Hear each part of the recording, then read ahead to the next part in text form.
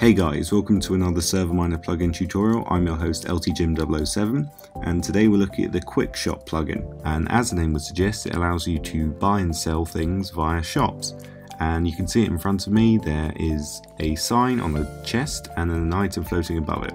So here we can in fact buy emeralds, and the 1632 number means that is the space in the chest.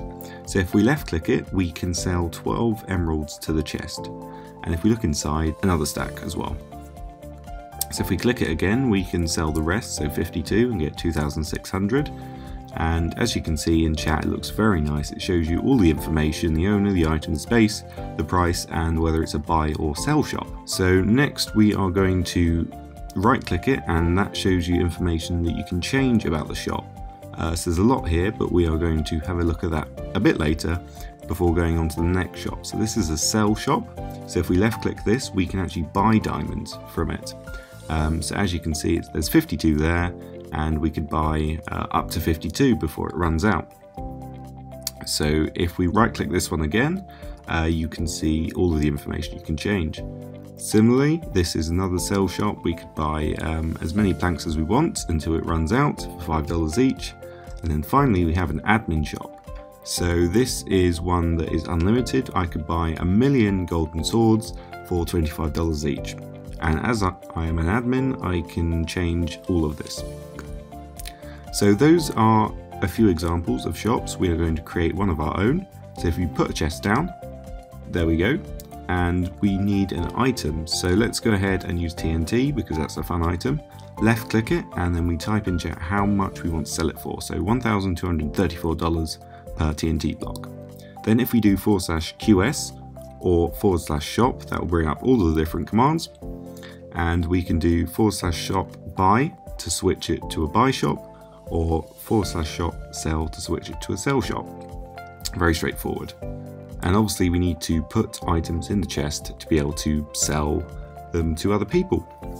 There we go. So then if we do /shop buy, we can now sell items into the chest. So we just made $39,000 by selling all of those TNT. So if we right click it, we can change various things about it.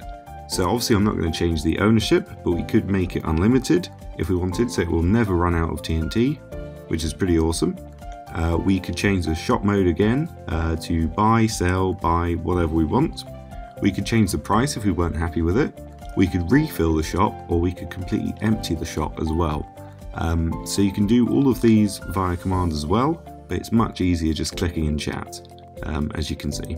So there's a few other commands, so you can do /shop clean. If you want to, you can do /shop find. Now this is a really useful command, as it allows you to find the nearest shop with diamonds. So if you're in a busy city with loads of different people living there, you can point to the shop that you want to, and that will take you to it. So it tells me that they're both 3 blocks away, which is really awesome. And if we wanted to, we could do /shop price and change it to 1 billion, trillion, whatever. So I much prefer doing it in chat rather than typing out all the long commands, but it doesn't really matter, and you can even change the owner. So that is the sort of thing you can do in game. As you can see, it's a really awesome, clean plugin, looks fantastic, very easy to use, and I'm sure each player will love using it as they can make money from items they have. So that is pretty much everything in-game. Obviously you can make a massive shop and sell anything you want, but we are going to head into the config file and have a look what's in there. Here we are in the SM Picnic control panel, and if we go into the Quick Shop folder, we will see all of these files. If we go into the messages.yml, you will see all of the different messages that will pop up in chat, and down at the bottom how the signs will look.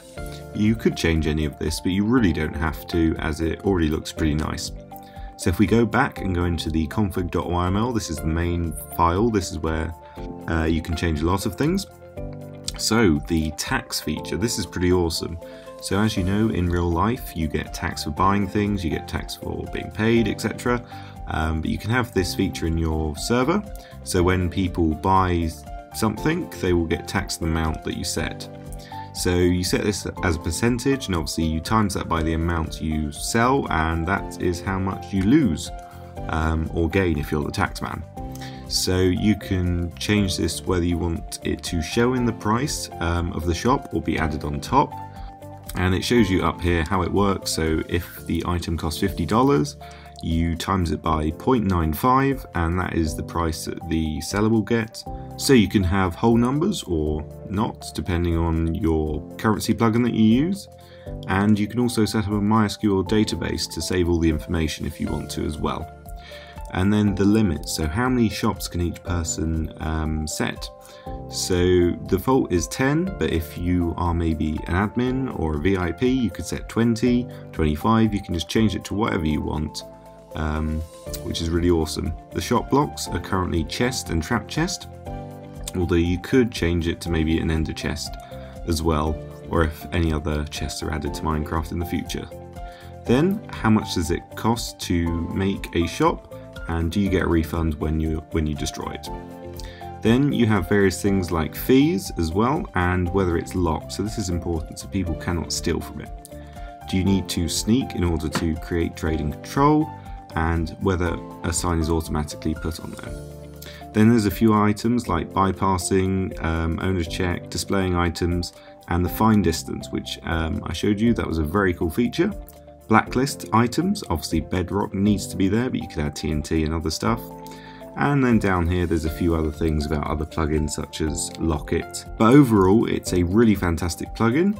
The rest of the files just list various items and enchantments, or log all of the transactions.